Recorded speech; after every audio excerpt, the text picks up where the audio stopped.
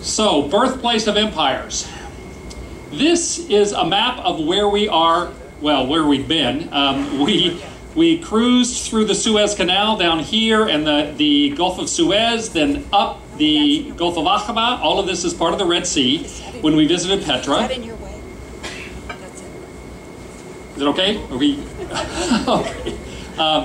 And, you know, we're down in the Red Sea now, but this area here is historically known as the Fertile Crescent because it is, for all of the other desert areas, the Arabian Desert and whatnot, this is an area of great fertility because this is where the Tigris and Euphrates rivers run. This is historically known as the area of Mesopotamia, which literally means the land between the rivers. So because this is what, okay, just thought that just cut out. Because this is watered by those rivers, and then as you get over here, there are plains that are quite fertile down into, and in some maps include the Nile River Valley. So all of this is known as the Fertile Crescent. It's believed that this is where civilization really began. Got a big red X on that one. Okay, we always have to juggle microphones here. So this area of Mesopotamia, which is known as Sumer, is widely believed to be the place where civilization began. I'm going to put up 3 circles here. Because this is the first place where there were multiple cities that were connected. Now, what is civilization? We believe that civilization, there are a number of characteristics. Cultivated crops, where people were planting crops and not just finding wild grain. The idea of domesticated animals, of irrigation, of the creation of writing. We believe that the Sumerian writing, and I'll look at this in a minute, was the first ever. Particularly the development of cities where people were able to gather together in one place and live, and then also organized religious practices. There are a number of different cities that people believe might be the oldest city in the world. One of them is Çatalhöyük in Asia Minor, modern-day Turkey. Jericho has a claim to being the oldest or one of the oldest cities in the world. Varanasi in India. But the general likelihood is that Uruk or one of the cities in here, Eridu or were probably the first cities. And the Sumerian civilization, because multiple cities close to one another, they developed a unity there. It's believed that that's probably the home of the first real civilization of human beings. And as you may know if you're an Old Testament scholar, is where Abraham came from. He started in and we'll talk about that when we talk about faith and culture in the ancient Near East, and then traveled up north and then back down into what we know of as the Holy Land. So this is where civilization, meaning primarily cities, but writing, organized religious practices, cultivated crops, and domesticated animals probably began.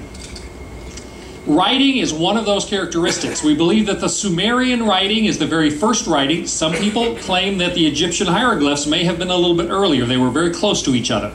In fact, the culture of Egypt, as I'll say in a minute, is probably the second oldest culture in the world. There are 4 places in the world that claim that they may be the start of civilization.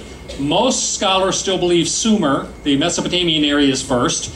Egypt is a close second. But then we also have just recently discovered the Indus Valley civilization in Pakistan and India. And if you're staying on till Singapore, I'm going to be doing a lecture entirely about the Indus Valley civilization. So you'll hear more about that. They didn't even discover that really until the end of the 19th century, and they're learning more about it all the time. And the 4th area in the world is the Yellow River Valley in China, which is a very ancient culture as well. But still, most scholars believe that Sumer edged those others out. One of the reasons we believe that is because we have the oldest examples of writing. This is ancient Sumerian writing, which first was pictographic, and then later, big thumbs, later developed into what's known as cuneiform, which literally means wedge shape. They would take a soft clay tablet and use a wedge-shaped stylus. Now this, as you can probably tell, is a pictographic kind of writing, meaning that the images on there actually look like the thing that is supposed to be represented. It may not look like much to you, but it's similar to Chinese. There were probably 2,000 original pictographic images in the Sumerian pictographic language. Later they went to cuneiform, which is a phonetic language. meaning it represents sounds. English, for instance, in fact, almost all Western languages are phonetic languages. We have 26 characters that represent sounds, and we put them together in different ways to make words. Originally, and in some Asian languages still, they will use pictographs like this. Cuneiform here and here was an advancement. I swear I didn't think I pushed that. Gonna have to have an exorcism, I think. This civilization, the Sumerian civilization, we have examples, and you can tell from this art down here, of domesticated animals, of the use of wheeled carts. This is a tablet from Sumer, and one of the other things that is a sign of civilization was nuclear families. The idea that a mother and father and children formed the basic building block of civilization. Now, you think that's natural. We think, of course, that's the case, but not all cultures have done that. In ancient Sparta, for instance, the Greek city of Sparta, when children were born, they were raised just to a certain point by their parents, and then they went into a common group home, in effect, so they didn't have the idea of nuclear families. That's not always been universal, but this is an ancient Sumerian tablet where you have a mother and father. You'll also notice that the organized religion thing, this represents the sun god and the moon god who are overlooking the family, and there is cuneiform writing, Sumerian writing, behind it. Okay? So there's an example of nuclear family as part of civilization, and also about religion. This image over here, this is called the Venus of Willendorf. It was located in Willendorf in Western Europe, and it, at one point, it's not, I think they found older things then, at one point it was believed to be the oldest human artifact in existence. This has been aged at somewhere between 11,000 and 20,000 years old. And it's a very important, not just because it's so old, but because it represents one of the most common religious images in human history. The idea of a fertility goddess. You will notice that she's a chubby one. And she has pendulous breasts. Both of those were universally accepted symbols of fertility. The fact that she's chubby, she's overweight, means that the crops were fertile, and so there's plenty to eat. The fact that she has pendulous breasts means that she probably had children, which also a sign of fertility. The fertility goddesses, as I mentioned before, were always among the most important deities in all ancient religious beliefs. The other most important were the sky gods, particularly the sun god. You remember with the Nabateans, they had a mountain god called Tushara, who was also considered the god of the sky. And so those two, the power of the sky god, whether it's the sun or the top of the mountains, and then the importance of the fertility goddess, always were critical. This is an example of what a city in ancient Ur is believed to have looked like. I say believe, they have found extensive ruins to give them a pretty good idea about that. In the center of any of the ancient Sumerian civilizations, which means the oldest cities in the world, we have a central sort of fortified area that typically would be where the royal families and also the priests would live. Usually they would include a temple like this one. Now, how do we know that's what it looked like? And this is another example of it. It's because we found them. This is a photograph of a 4,000-year-old ziggurat. A ziggurat is a stepped pyramid, whereas you think of pyramids as being straight sides, you know, up to a peak. The stepped pyramids would go up and then have a step, so that, and this is actually a photograph of the Great Pyramid of Ur that's over 4,000 years old. It was completely covered in sand, which protected it.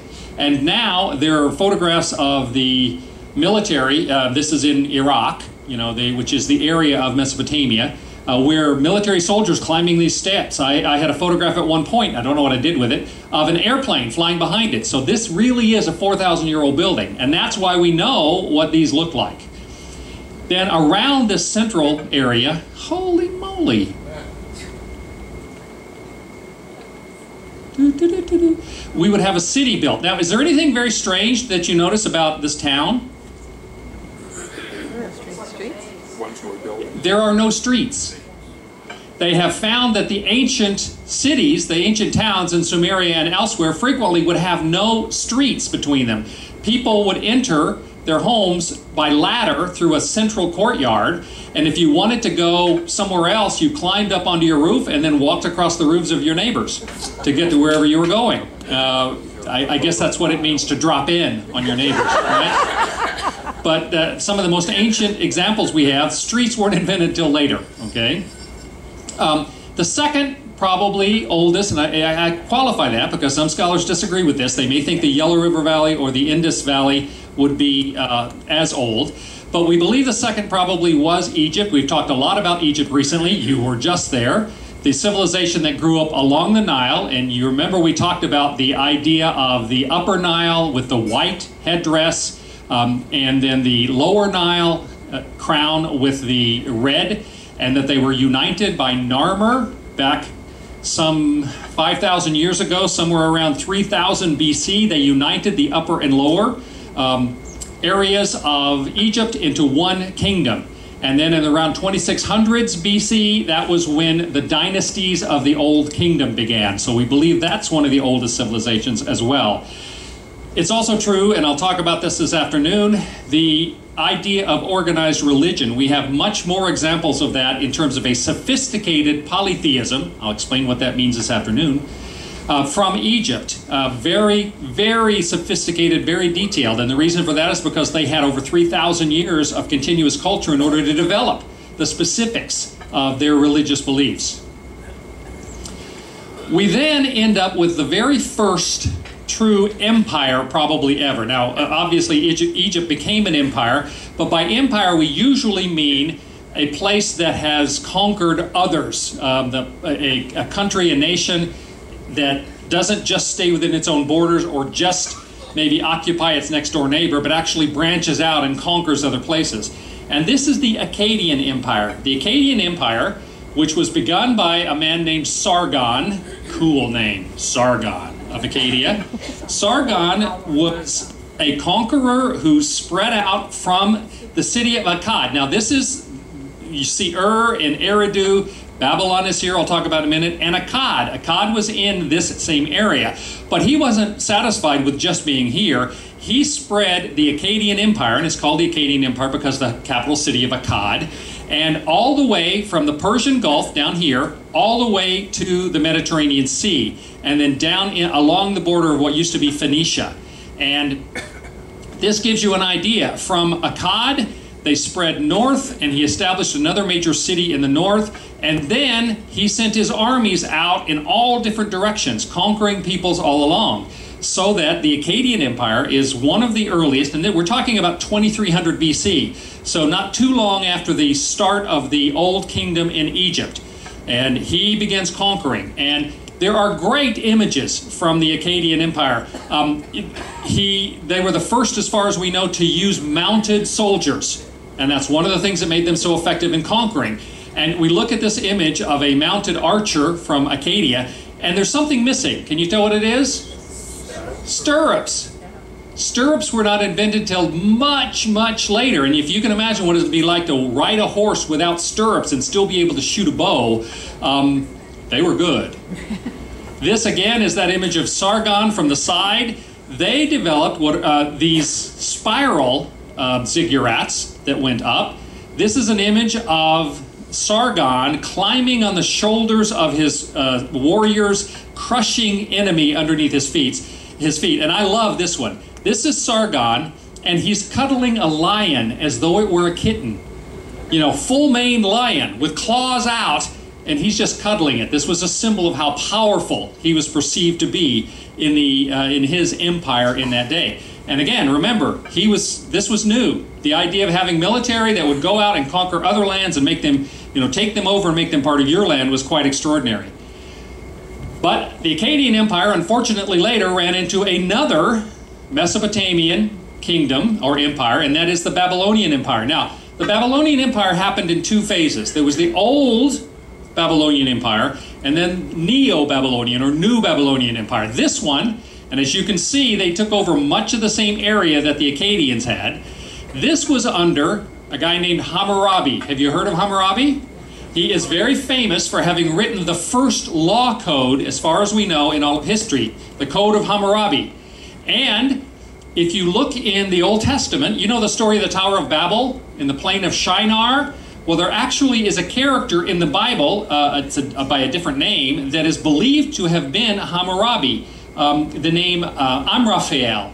Amraphel in the Bible is thought to be Hammurabi. The plain of Shinar, where the story of the Tower of Babel occurred, is the area around the old Babylonian or First Babylonian Empire. So we have that history. And again, following after the model of the Akkadians, they spread out and conquered. We then have one of the most mysterious of kingdoms. And I'm giving you this summary. This is only going to take about 5 hours for me to go through all this. But this area was the kingdom of the Hittites.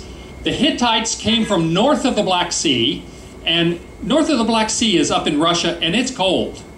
And so at one point somebody said to the king, you know, it's cold. I understand if we go south it'll be warmer. So they came south of the Black Sea.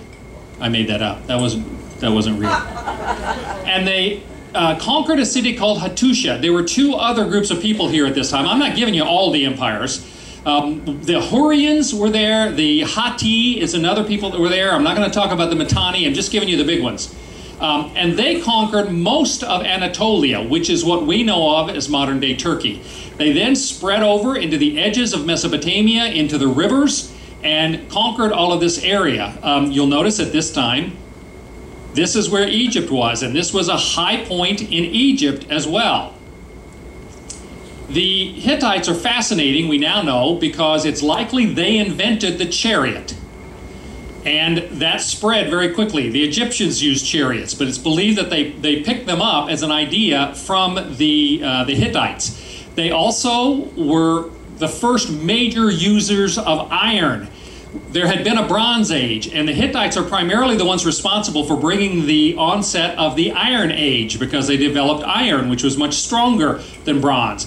We have lots of images. Almost all of the Hittite images we have are martial images or military images. We have various kings, there are soldiers, and we see them conquering various peoples. The really interesting thing about the Hittites is that for the longest possible time, they were not thought to exist. All the other records of the ancient cultures, like the Egyptian records and the Babylonian records, they talk about another empire. And nobody ever knew who they were talking about. And a lot of archaeologists or historical anthropologists believe that this was just made up, that they used this as sort of a straw man, a foil, and they talked about victories over these great military power as just a way of boosting themselves. Then, only about 100 years ago, they found in Asia Minor a cache of over 10,000 documents, and began to learn that there was an empire called the Hittite Empire. In fact, one of the greatest battles in history was a battle between the Hittites. It was the greatest chariot battle between the Hittites and the Egyptians. Over 6,000 chariots were involved. And now, once they found that initial cache of documents, you know, clay documents and whatnot, they have found many, many other artifacts, so that the Hittite Empire is there's no longer any question about it. But for many, many years, people who are supposed to know better claimed there wasn't any such empire, even though several of the other empires at that time talked about one. So the Battle of Kadesh, where Egypt and the Hittites fought this huge battle, 6,000 chariots, neither side won. In fact, it's the first recorded peace agreement in history, and we now have documents of this peace treaty that they finally said, we'll go home and be quiet. If you'll go home and be quiet, let's leave each other alone. We can't keep doing this. So they did. And when they did, this is the Hittite Empire here, obviously Egypt down here. When they set this peace treaty, the Hittites decided to stay home and rest up after these huge battles. That created an opportunity for this area in between Asia, the Hittites, and the Egyptians to develop. And we know it as the Kingdom of Israel. This is the time of Solomon, of King David and Solomon, following Saul. And they had the opportunity, because the great powers of that day, especially the Hittites and the Egyptians, because they were not bothering anybody anymore for a while, then the Israelites had an opportunity for their kingdom to develop. And under David, and especially under Solomon, they became well known internationally. Solomon was trading down with the Queen of Sheba, which is perhaps, you know, if you go to Oman, they'll tell you the Queen of Sheba was from Oman. If you go to Ethiopia, they'll tell you the Queen of Sheba was from Ethiopia. But the point is, there was international connections taking place at that time so that the kingdom of Israel could develop. Here we have the next great empire, and it was the largest empire up till that time, and one of the largest in history. It's the Assyrian Empire. It's hard for you to tell from there, but there's two colors of green here. They should have used something else. This is the first Assyrian Empire. Then later on, they went into a period of recession. When they came back, they grew even more. They up into Asia Minor, down along both sides of the Arabian Peninsula, and they took over all of Egypt. This was Assyria.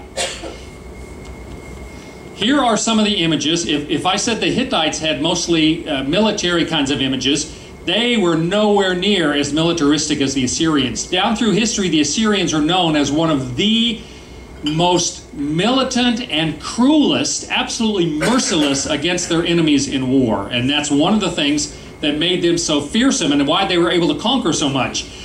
This is an image up here of them carrying off goods from the lands that they conquered. And down here we have images of men being flayed alive, cutting their skin off while they're still alive. Here we have an Assyrian soldier piling up heads that have been cut off of their opponents. Here we have people being carted off into slavery. This is King Jehu of the northern kingdom of Israel at that point, bowing down before King Ashurbanipal of Assyria. They were a tough bunch. In 722, the kingdom of Assyria, remember I told you that Israel had had a chance to really develop because the Hittites and the Egyptians were not bothering anybody for a while, but when the Assyrians came along, that all stopped. By that point, Israel had broken up into two parts. There was the northern kingdom, very confusingly called the Kingdom of Israel, and the southern kingdom called the Kingdom of Judah. In 722, the Assyrians come sweeping in and attack the northern kingdom of Israel, which had their capital in Samaria, and they destroyed the northern kingdom of Israel, and they carried them off into captivity. I'll go ahead to this map. The idea of the 10, there were mostly 10 of the Israeli tribes, or the Israelite tribes in the north. They were carried off into captivity. That's where we get the lost tribes of Israel, because those were from here in the north, the capital of Samaria. They were carried off probably along this route. One of the things the Assyrians did is when they conquered a people, they took them off into captivity, forced them to intermarry with others, and therefore, in that way, they figured they'd never get the energy back together in order to try to rebel. They no longer were a contiguous people. So the 10 tribes of Israel were carried off to be lost, and they are the lost tribes of Israel. An interesting side note, one of the clients that I work with is Jewish Voice Ministries. They work to serve Jewish people around the world, and we have discovered now a number of different tribal groups in different parts of the world, Africa and India, for instance, that have always claimed to be descended from the nations of Israel. And they have started to do genetic testing. See, they never could prove it. Sociologists and whatnot would always say, oh yeah, forget it. Even though they spoke a language similar to Hebrew, they used Hebrew names, they had ritual kind of religious practices very similar to the ancient Jewish religion, although sometimes it got a little weird. There's one tribe, the Elba, and they circumcised their boys not at 8 days like the ancient Jews, or the Jewish people today too, but at 8 years. I think 8 days would be better. But they now have identified the several tribes in Ethiopia, the tribe of Limba in Zimbabwe, the Bani Manasseh in India, that genetically they have proven they really are descended, some of them from the lost tribes in the north. Others are scattered because the Jews have been, they have been spread out so many times. They were driven out of England, they were driven out of Spain. That they are identifying that there are Jewish people in other parts of the world that really are directly descended, and they never could test for genetics until quite recently, all right? So the lost tribes of Israel. You'll notice this little area here Judah, the southern kingdom of Judah with Jerusalem as the capital. If you look at any maps, well, I'll show you another one in a minute, that show the Assyrian Empire, it covers everything, but there's always this little area right here. Because after the Assyrians destroyed the northern kingdom of Israel, they went south to Jerusalem to attack the southern kingdom of Judah and the city of Jerusalem. And the Assyrian army is parked outside, and this is during the time where King Hezekiah is the king, and Isaiah is his counselor, the prophet. Prophet Isaiah gets a word from God and says to Hezekiah, don't give in, don't surrender, you know, it'll all be okay.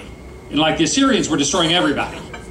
But Hezekiah held out because Isaiah told him that God wanted him to. And then, it's a wonderful, in the older versions of the Hebrew Bible, it says something like, and the next morning the Assyrians woke to find themselves dead. And the biblical idea is that God had destroyed a significant number of their soldiers. Those who don't go as much for the Bible versions say that it was apparently some sort of epidemic, that they got very sick. So Ashurbanipal turns around and takes all of his soldiers back to his home, which is at that point was in Nineveh, here. And the first example of political spin in all of history. In the records, Ashurbanipal has written, I defeated King such and such and King such and such, and I defeated the armies of King such and such. And I penned the king of Jerusalem up in his city like a bird in a cage. He didn't defeat him. So to try to make it sound as good as possible, he said, I pinned him up in his city like a bird in a cage. But any map you look at the Assyrian Empire, it covers all of this area except for the southern kingdom of Judah, which they never did defeat. Okay? Great story. All right, we then have the Neo-Babylonian Empire. The Assyrians were all of it for a long time, and then the Babylonian Empire comes back into its own. It grows up, and this is from 650 to 539 BC. And again, starting in Babylon, it takes over Ashur, Nineveh, most of the areas that had been, not Egypt, but most of the areas that had been part of the Assyrian Empire. So the Neo-Babylonians. Interestingly, whereas the Assyrians didn't have any luck with Jerusalem, well, I'll get to that in a second. This is an artist's rendition of the ancient city of Babylon. Here you get a picture of it as well, with the rivers flowing through it. It was apparently an extraordinary city. One of the 7 wonders of the ancient world were the Hanging Gardens of Babylon, which apparently the king of the Babylonians had built for his wife, who was a princess, and she had come from a much more fertile green place, and so he built the Hanging Gardens of Babylon so she would have some place she felt more at home because of all the trees and whatnot. This is the Gate of Ishtar, which is now in Berlin. It was one of the great gates leading into the city of Babylon, the Babylonian Empire. This is what it looks like. There are these beautiful glazed tiles in blue and other colors. It's now in the Pergamum Museum in Berlin. So you can go to Berlin and see this Babylonian site. And they believe that Babylon at one point had more than 50,000 people living in it, the city of Babylon, and which made it by far the largest city in the world at that time. King Nebuchadnezzar, this is a photograph of King Nebuchadnezzar of biblical fame. His father, Nabopolassar, had actually expanded the kingdom, but then Nebuchadnezzar did even more with it. Nebuchadnezzar is well known, again from Old Testament times. He had gotten the southern kingdom of Judah, which the Assyrians had not been able to conquer. For several years, they had agreed to be under his control, and so they were paying taxes and things like that, but he was leaving them alone, but they kept rebelling, and they kept rebelling, and so eventually he got tired of it. In 586, King Nebuchadnezzar took his armies to the city of Jerusalem. He destroyed the temple of Jerusalem, and he destroyed the city of Jerusalem, and at that point, the city was destroyed, and they took many of the people, most of the people from the city of Jerusalem in captivity into Babylon. And this is, if you look at the Old Testament, the book of Daniel is all about this. Daniel was one of the young nobles from Israel that was taken into Babylon and was brought up to be part of the court in Babylon. It's Daniel, Shadrach, Meshach, and Abednego. Remember those guys? my wife grew up and they always called it shake a bed, make a bed, and to bed we go. But Shadrach, Meshach, and Abednego were the three characters. And so they were taken off into captivity. The city of Jerusalem was destroyed. But they were only held, unlike the Assyrians that spread the northern kingdom Israelites out, the southern kingdom Judeans, and by the way, that's where we get the word Jew, because Judea was the last of the Jewish people that were together. The people of Judea, after only about 48 years, were allowed to go back home. Not because the Babylonians let them go back home. They were kept together. They didn't get spread out the way the northern kingdom had.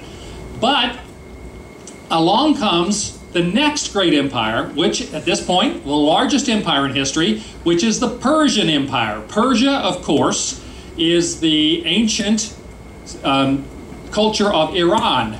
In fact, in Iran, they still speak Persian, or it's sometimes called Farsi. So the Persian Empire, which spread all the way over into areas of Pakistan, over into Asia, took over all of Asia Minor, what we know of as Turkey, all the way into Thrace, Macedonia. And this is one of the reasons that later on, the favorite son of Macedonia, whose name is Alexander the Great, hated the Persians. Why? Because they had conquered his country, his father's country, at one point. They took over all of Egypt, Libya. They were really significant in terms of control. And the Persians had a very different idea. Most other empires, when they took over another country, they would force that other country into slavery. They would force them to obey their laws, follow their gods, etc. Well, Cyrus the Great, the guy who was the first, the Persian leader who conquered Babylon, and this is in the book of Daniel, by the way, if you're interested in reading it, it actually talks about when this happened. He believed the best way to keep people on your side if you conquer them was give them their freedom. So he told, after only 48 years in captivity, he told the people of the southern kingdom of Judah, you can go home if you want. You can go back to Israel. You can go back to Jerusalem. And some of them did. Not a lot, because after 48 years, they had, best part of 2 generations, had gotten used to living where they were in Babylon. But if you read the books of Ezra and Nehemiah in the Old Testament, those are the stories of the return. When Cyrus the Great of Persia told them that they could go back home after being in captivity under Babylon. And there are all these wonderful images. Most of these you can see in the British Museum in London. An extraordinary culture. The thing that the Persians did, however, I'll throw in a couple of European things here because it's important. The next major civilizations that come along are the Minoan civilization on Crete. Have you been to Crete and seen some of them? Extraordinary. It's the oldest civilization in Europe proper, because Crete is considered part of Europe. And amazing palaces and beautiful coiffed images of women and just extraordinary things, including that they used to vault live bulls as a sport, right? Have you seen that? It's like they weren't using capes and stuff. They would vault over these bulls as a favorite sport. Better them than me. So Minoan civilization, and then the next major civilization, which comes from the Peloponnesian Peninsula, which is part of Greece, was the Mycenaean civilization, which conquered Minoa. I mention those two only because they led to the Greek civilization, primarily the Athenian Empire. And the Athenian Empire caused a problem because technically all of the area the Athenian Empires claimed had belonged to Persia. And so Persia invades Greece to try to stop all of that. And that's where we get the great stories like the Greeks were not expected to do very well against the Persian army, the largest army in history. And yet, when the Persians invaded the mainland of Greece, they had a big battle on the plains of Marathon, and much to their surprise, the Greeks won.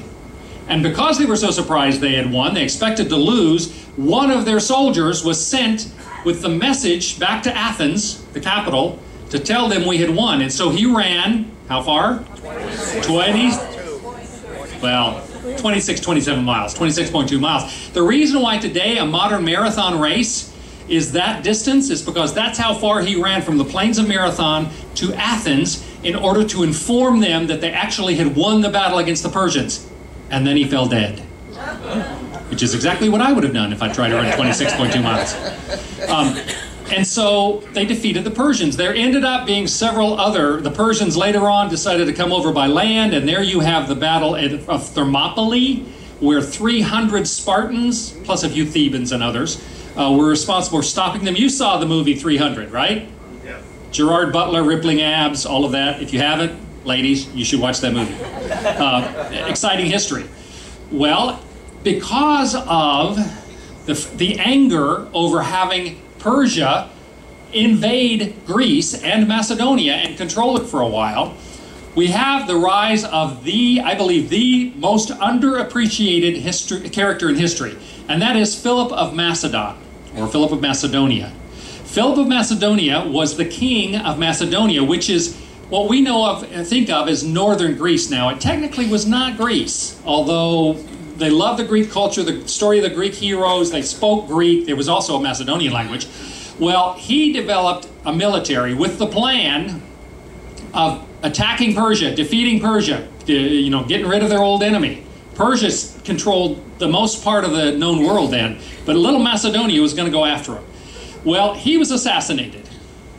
His son, who had been a general in his armies in his early 20s and had developed great military skill, is a guy that we know of as Alexander. Alexander of the Third of Macedonia, or Alexander the Great. They didn't call him that until he conquered most of the known world, and then he was great. This apparently is very much what he looked like. They say he was loved by women and men alike. This is a famous image of him, a mosaic of him, and here it is. He is fighting against the Persian king. You'll notice, if you can see this, that this is Alexander and his horse is going that way. Well, this is the king of Persia and his horse is going that way too. Because every time, Alexander got his forces together and he crossed over to Asia Minor, Persian land. He started a campaign. This is the eventual empire of Alexander the Great. But he started a campaign. Thought I had a different image there. And I'm going to do a whole talk about Alexander the Great and Hellenism later on in the trip. Alexander started fighting the Persian army, and they kept running from him. They'd fight a battle and then run away because he was never. He was always outnumbered. Alexander was. He never lost a battle. Most of the time, he was outnumbered 5-1 or more, and he never was defeated by the Persians. The Persians, at one point, the king of Persia writes him a letter and says, "I tell you what, I will let you keep all of Asia Minor, modern-day Turkey, and I will give you all this gold and silver if you'll just go back home." Well, Alexander writes back to him and says, "In the future, when you write to me, you speak to me as the ruler." And he said, "And forget it." Well, one of his generals, one of Alexander's generals, I think it was Lycomanus, he said, if I had been Alexander, I would have taken that deal. And Alexander said, if I'd been Lycomanus, I would have too. He believed that he was ordained to become the ruler of the world. You heard a little bit we talked about Egypt, that he came to Egypt, he was welcomed, and they declared him to be the son of Zeus Amun, which is the Greek and Egyptian gods, the high gods put together. He said, cool, I knew it. I knew all the time that I was divine. His soldiers got tired of him because they had been friends of his growing up, and they got tired of him claiming to be divine and all of that. But he ended up creating the largest empire in the world. You'll notice he was down here in Egypt. They accepted him as a ruler. He went back up. One of our guides said, well, he came to Egypt, but then he didn't have much time to enjoy it because he died a little while later. She didn't mention the fact that he then took over most of Asia, or at least most of Western Asia. He travels over and takes over one city after another city after another city. He defeats elephants. He would do things like charge across a river uphill into the face of war elephants and a much larger body, and he never lost. Well, they got all the way over here to India, and he wanted to go all the way to the Great Sea over here. And as I'll tell you later, his soldiers, his generals were going, Al, we want to go home. It's been 10 years that they were traveling like that. So they started back, ended up getting back to Babylon, which he wanted to make the capital of his new empire, and he dies at age 32. As someone said, by the time Alexander was my age, he'd been dead for 28 years. So this was the empire of Alexander the Great. He did not have any male heirs. And so on his deathbed, his generals are gathered around and they say, Alexander, who is going to control your kingdom, your empire after you die? And the story is that he said, to the strongest, which, as far as the generals could tell, that meant war. So there was a huge war, the War of the Diadochi, which means the successors after Alexander, and they ended up finally coming to an agreement that they would break the kingdom up into several parts. I'm fading out again. The Seleucus, one of his generals, controlled all of India over into Mesopotamia. He had the general Antigonus, would control most of the area of the Middle East and up Asia Minor. And then Ptolemy took over all of Egypt. You remember that we talked about the Ptolemaic dynasties. Cleopatra was the last of the Ptolemies. She was a Greek descendant, but she controlled Egypt. And then Cassander and Lycomachus controlled some of the area up here.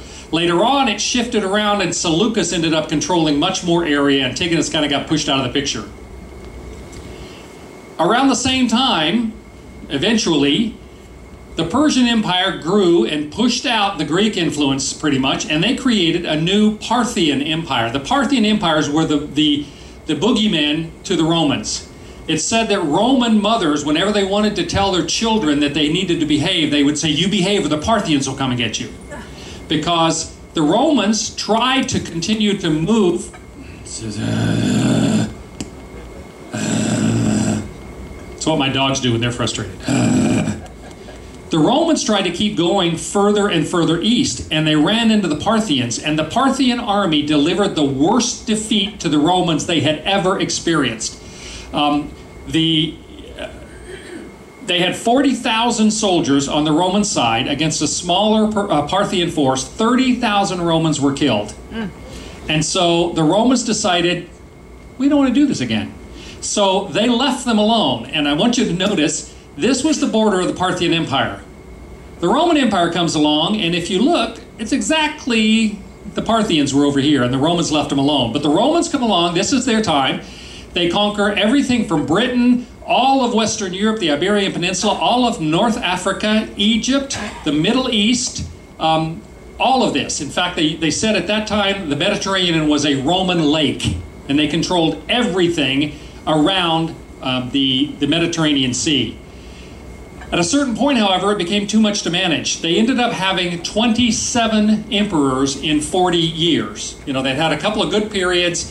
What happened was Julius Caesar was never emperor, but he ended up pretty much developing a military that the Romans were afraid of him after having had a republic for a long, long time, 500 years. In fact, the story is, if you wonder about Brutus and Julius Caesar, there had been a king in Rome until about 500 BC. The last king was called Tyrannus Superbus. He thought well of himself. He raped a noblewoman. And so all the other noblemen got together and they chased him out of Rome. And they said, never again will we have a king. And they developed the Republic, the Roman Republic, which lasted about 500 years until the time of Julius Caesar.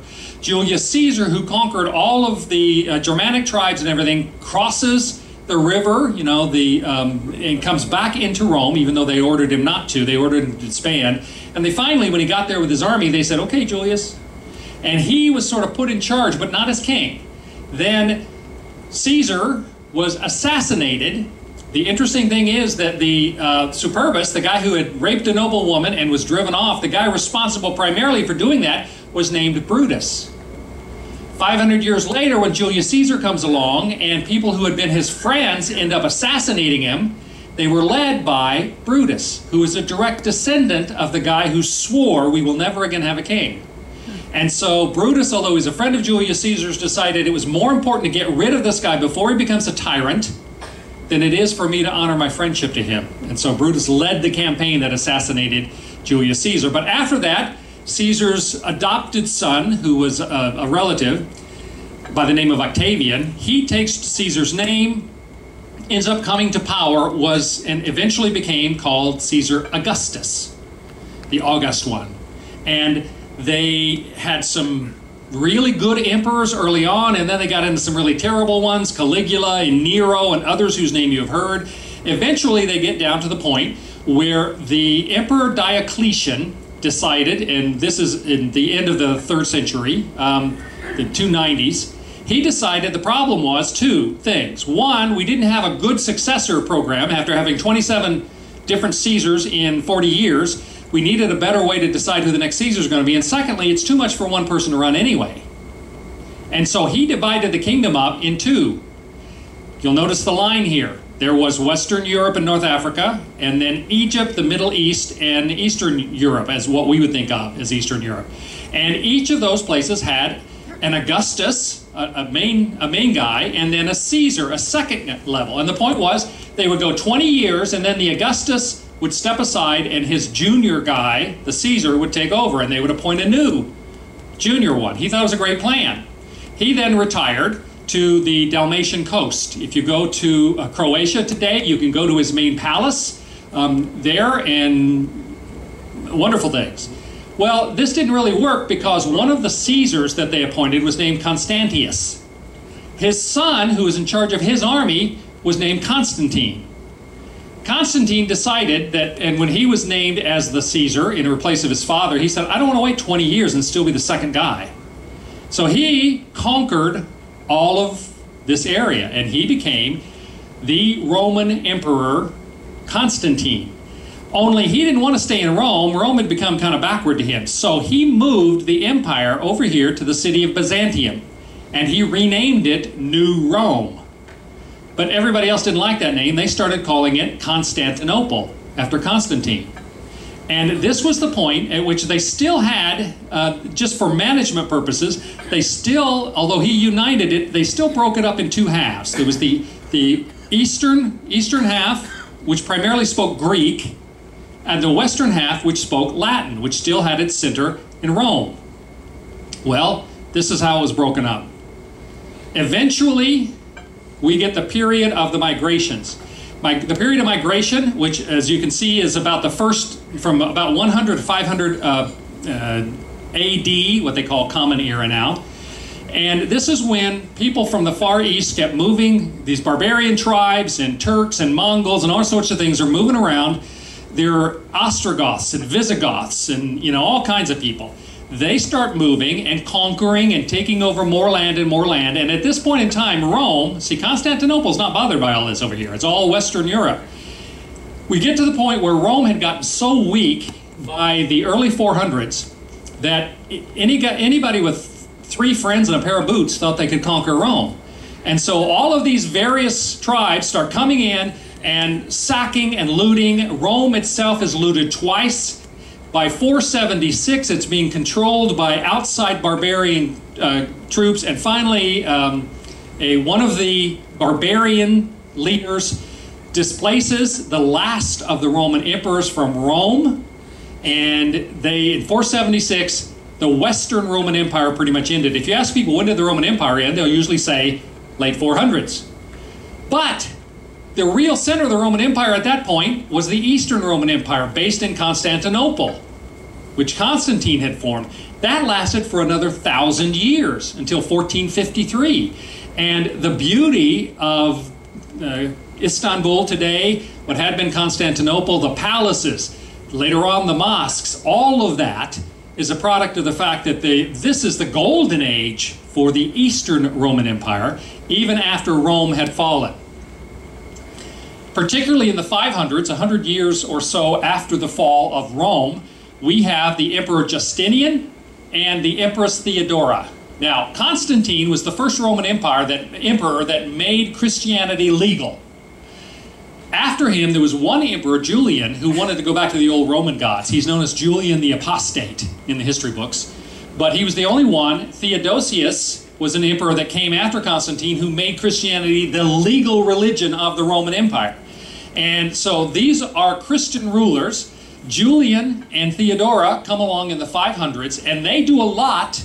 In fact, I'll show you. They do a significant amount to try to recover the glory of Rome. Not all of it, but they do a pretty good job of it. They, for instance, built the Hagia Sophia. They didn't have the spires at that point because it wasn't a mosque. Later on, when the Islamic armies conquer it, they turn it into a mosque. But it was the largest church in the Christian world. The Statue of Liberty can stand. This is the inside of the Hagia Sophia, and you can't tell, but the people are down here, little tiny people. The Statue of Liberty can stand upright, minus her torch, under the dome of the Hagia Sophia in Istanbul, and it was built in the 500s. This is also the ruler who built St. Catherine's Monastery, where many of you just went. So this is in the 500s. Beautiful, beautiful mosaics and paintings in the Hagia Sophia. Most of them were painted over when it was a mosque. And then later, after Ataturk, Mustafa Kemal Ataturk, really changed Turkey after the First World War, he decided that in order to relate to the Western world, which is one of his big goals, is to have commerce, that he had to do something about the most important Christian church in history having been turned into a mosque. So he removed the paint, or had the paint removed from all of the Christian symbols, and turned it into a museum. If you go there today, you will see both Islamic and Christian symbolism in the Hagia Sophia. Have you been to the Hagia Sophia? Okay, get off the next stop and go if you haven't, because, no, just kidding. It is really an experience.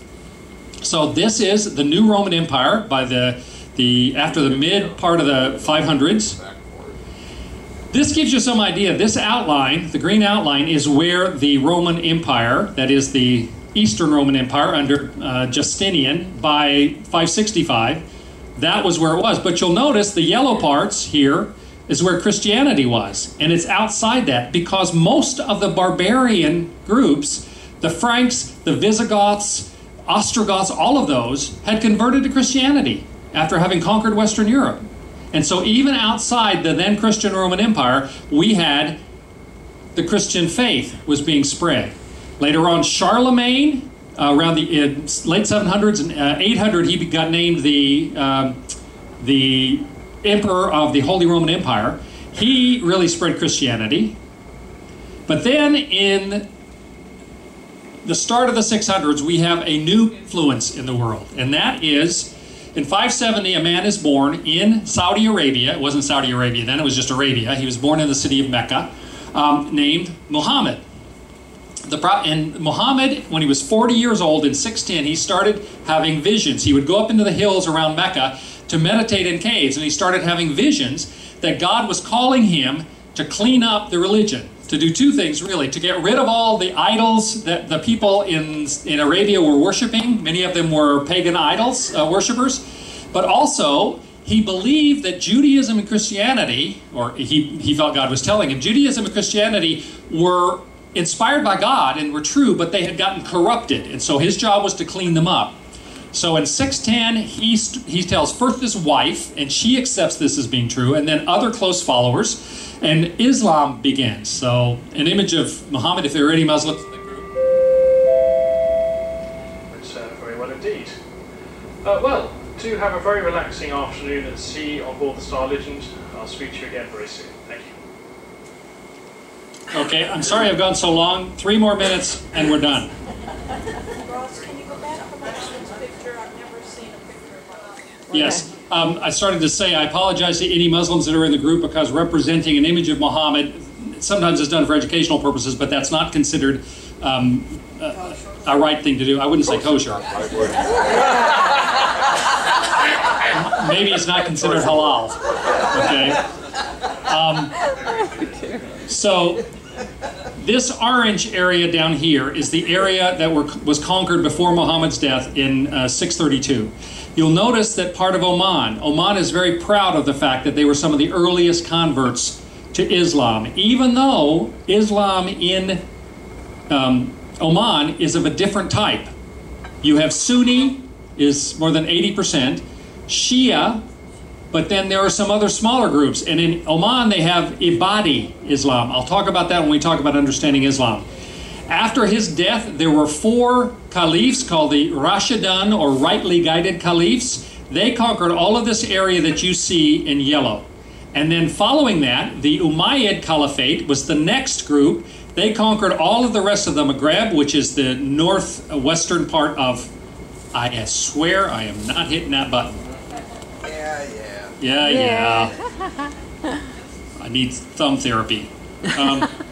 And all the way up in the Iberian Peninsula, Spain and Portugal. In fact, a lot of people don't realize that the Muslim forces got all the way up almost to Paris. The Battle of Tours, Charles Martel finally defeated the Muslim armies outside Tours in France, and their intention was to take over all of Western Europe, and he defeated the armies there. He was the grandfather of Charlemagne, of Charles the Great.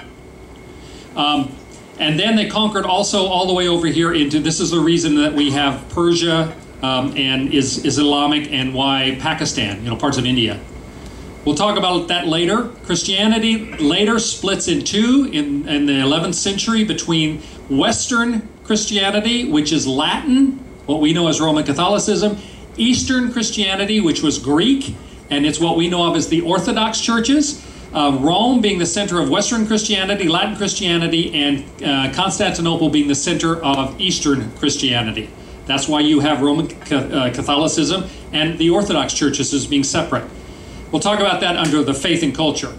Later on in the 1100s, we have the Muslim Seljuk Turks. They actually were nomadic peoples from Turkmenistan and elsewhere who came over and ended up taking over most of this part of the world, including most of the Byzantine Empire. This is Asia Minor again. The Mongol Empire comes along in the 1200s and conquers. The Mongol Empire was the largest contiguous, that is, altogether empire in the history of the world. Only the British Empire is bigger, and it was in a lot of different places. And the Mongols were a little different. They ended up creating 4 major khanates, or 4 major kingdoms after Genghis Khan's death. But they were different in that, for the most part, with the exception of China, which the Kublai Khan ended up controlling, for the most part, they weren't interested in maintaining the land. They just wanted to conquer it, to get the benefit from it, and in many cases, they were extraordinarily destructive. It's estimated that half of the population of the Iranian plateau died under the Mongols. As much as a third of the population of the Eastern Europe that they got into, they killed as many as 60 million people. There weren't as many people back then, so that was a lot. So the Mongols conquered. And then we end up with the Ottoman Empire. This is the largest extent, the Muslim Ottoman Empire in the 16th century. Later on, the Ottoman Empire would become this. It was Eastern Europe. And the Ottomans, by the way, we sometimes forget, they were right outside the gates of Vienna, the Muslim armies, for a long time. There was always, in fact, one of the reasons Protestantism was able to grow as it did is because every time the Holy Roman Emperor decided he was going to crack down on Protestants because he was Catholic, there would be another threat in Europe that from the Muslims that he had to go take care of. And so he was not able to intercede to prevent Protestantism from growing. The Ottoman Empire controlled Eastern Europe, all of Anatolia, down into Saudi Arabia, all of North Africa, but that was in the 1600s. Eventually, it got weaker and weaker and weaker, and the countries in Eastern Europe shed the Ottoman Empire control. The Ottoman Empire became known as the sick old man of Europe because they simply weren't able to maintain themselves. And in the Second World War, the Ottoman Empire made the terrible mistake of joining with, the First World War made the terrible mistake of joining Germany and Austro-Hungary as allies. When they were defeated, the Ottoman Empire was completely broken up into various other countries. That's all I'm going to talk about empires. Thank you for your patience, but this is where you can get these. We'll talk this afternoon about religious cultures.